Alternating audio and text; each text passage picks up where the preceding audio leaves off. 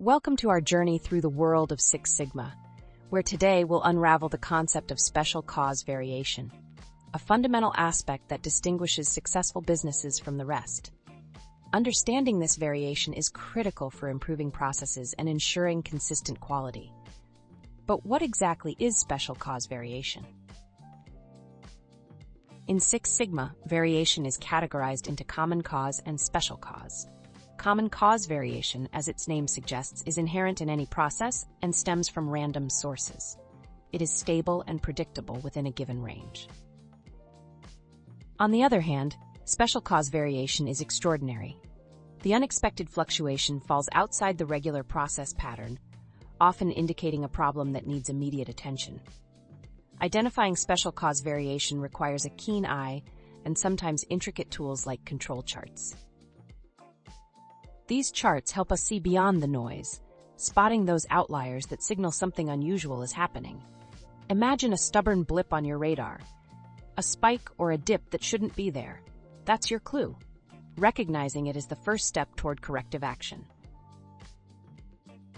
Once identified, the challenge is to dig deeper to find the root cause.